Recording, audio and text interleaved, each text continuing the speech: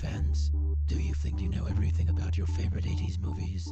Well, think again. Today, we are diving into the top 10 little-known movie facts from the greatest directors of the 1980s. We all love the classics, from the sci-fi epic of Star Wars to the cult hit of The Breakfast Club. But there's more to these movies than just the on-screen magic. So, let's get started with our first fact. Did you know that in the movie E.T., the alien was originally going to be called Zrek? E.T. phoned home. No, Zrek phoned home. Thankfully, Steven Spielberg changed it to the much more memorable name we all know and love. I had no idea. Now, onto our second fact. In the movie Ghostbusters, the Stay Puft Marshmallow Man was actually a last-minute addition. Originally, the final villain was supposed to be a giant jello monster, but the filmmakers ultimately decided that a giant, fluffy marshmallow man would be much more terrifying. That's just genius. And speaking of genius, did you know that the iconic scene in Ferris Bueller's Day Off where Ferris sings Twist and Shout was actually lip-synced? Matthew Broderick was actually too sick to sing, so a professional singer was brought in to do the vocals. But that doesn't make the scene any less iconic. A little bit of movie magic ruling, but still a great scene.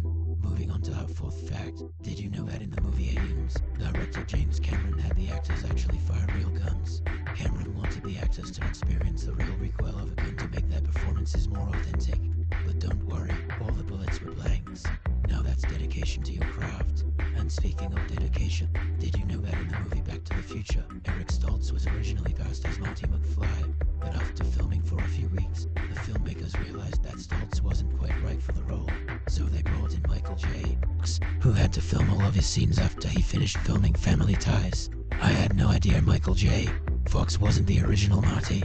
And speaking of surprises, did you know that the iconic scene in The Shining where Jack Nicholson breaks down the bathroom door was actually filmed with a fake door?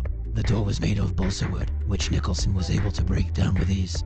But when Kubrick realized how easy it was for Nicholson to break down the door, he had it replaced with a much stronger one for the rest of the scene. Double quote, that's some quick thinking. And speaking of quick thinking, did you know that the movie Die Hard was originally supposed to star Frank Sinatra? The movie was based on a book called Nothing Lasts Forever, which was a sequel to The Detective, a movie that Sinatra had starred in. But by the time Die Hard was being made, Sinatra was in his 70s and too old for the role. I had no idea Die Hard was almost a Frank Sinatra movie. And speaking of almost, did you know that director John Hughes originally wanted John Cusack to play Bender in The Breakfast Club? But after Cusack turned down the role, it went to Judd Nelson, who gave a performance that is still iconic to this day. Judd Nelson was the perfect choice for Bender. And finally, our last fact. Did you know that in the movie Blade Runner, the tears in Rutger Hauer's eyes during his famous Tears in Rain monologue were not scripted?